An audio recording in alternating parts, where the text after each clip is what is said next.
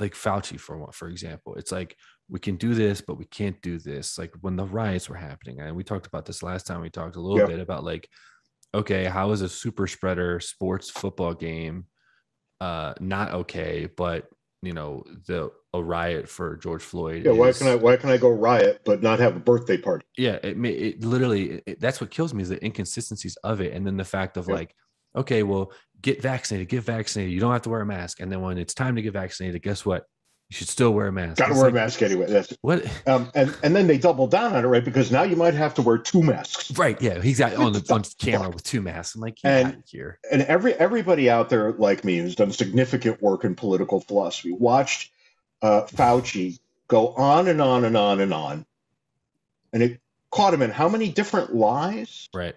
And he said, well, it was for the greater good, and that's Plato's or Socrates.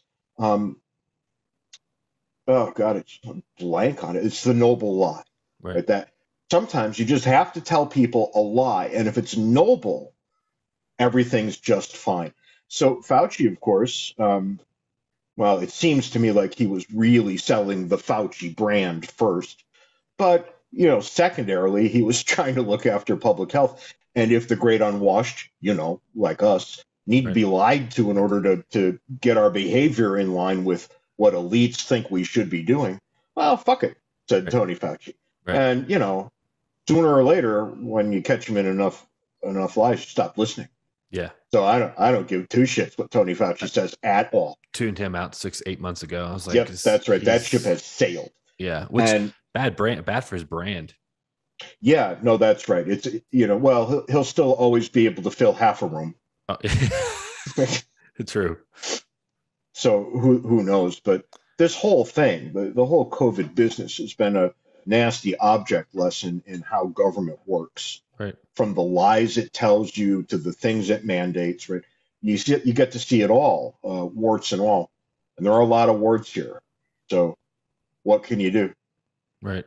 I'm left to shrug my shoulders. Yeah, it's same. I feel like, when's it going to end? Is it going to end? Is this going to be normal? It's funny because when I interviewed the Dr. Katz from Georgetown, I post videos now of like, we talked in February of 2020, like before like shit got real, and she's literally calling it. She's like, it's probably going to be like where masks are normal, like they're in China. Yep. And I'm like, get the fuck out of here, you're crazy.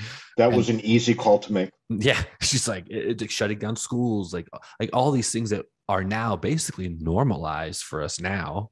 I predict that we will have people who never take the masks off again. Wow, you think so? Of course. Yeah, I agree. Of course, because as soon as this virus is eradicated, the next one will be along. True. And if it worked last time, well, let's do it again this time. True.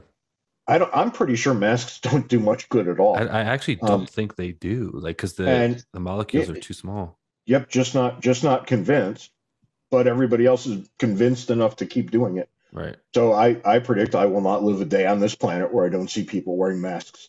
I mean, it's so stupid at this point, and I mean stupid. Excuse me. That I'm driving down the road and I see people alone in a car wearing a mask. What the fuck do you think you're going to get alone in your car? I mean, if you think you need a mask, you should have rubber gloves on too. Yeah, those are funny. When I see those, what the hell's wrong with people? I see people walking outside, literally 500 feet from any other living creature, let alone people. Right. Masked up. Yep.